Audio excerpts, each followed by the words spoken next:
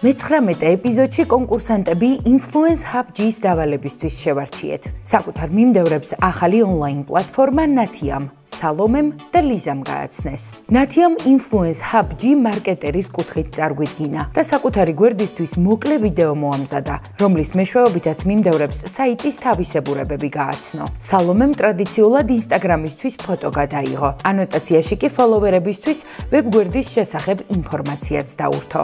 ლიზა კენიამ კი ფოტოსა და ვიდეოს მეშვეობით გვაჩვენა, თუ რისი მიღება შეუძლია ბრენდს Influencehub.ge-ის საშუალებით და რა ტიპის კონტენტს ქმნის ის თავად.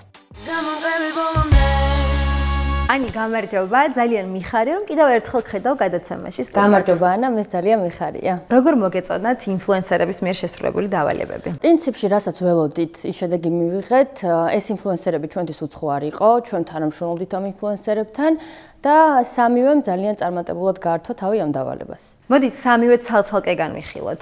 კი ბატონო. რას გვეტყვი ნათიაზე?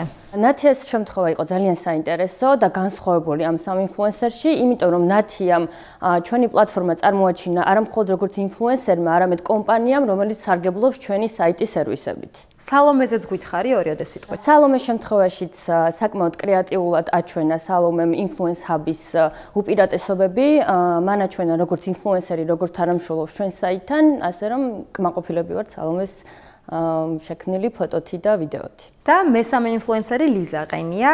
ლიზას შემთხვევაში გარდა იმისა, რომ ლიზა არის ინფლუენსერი, ის ასევე ცნობილი სახეა, ყავს საკმაოდ დიდი აუდიტორია და ამით ჩვენ ის შედეგი მივიღეთ, რაც გქონდა თავიდანვე ჩაფიქრებული. ფიქრობ ეს შემთხვევა, როცა ძალიან გაგიჭირდებათ გამარჯვებულის გამოვლენა, თუმცა წესების თანახმად Influencehub.ge უნდა ერთი ინფლუენსერი დაასახელოს. სიმართლე გითხრათ, ძალიან მიჭირს არჩევანის გაკეთება, მით უმეტეს ჩვენ თანამშრომლობთ ზოგადად ამ ინფლუენსერებთანაც. ჩემთვის სამივე ძალიან განსაკუთრებული და გამორჩეულია, მაგრამ თვლი რომ ამ შემთხვევაში ჩვენი ფავორიტი არის სალომე. ძალიან დიდი მადლობა. გამიხარდა ნამდვილად. სხვათა შორის, ჩემი აზრით, ყველაზე რთული დავალება იყო, რაც კი უნდა შემისრულებია ოდესმე, იმიტომ რომ ეს იყო იმდენად ერთი გზა იყო მხოლოდ რომ რეალურად ზუსტად წარმოგეჩინა ეს საიტი, რომ ვფიქრობ, რომ გოგოების ფონზე სამივე ერთნაირად გამარჯვებულები ვართ.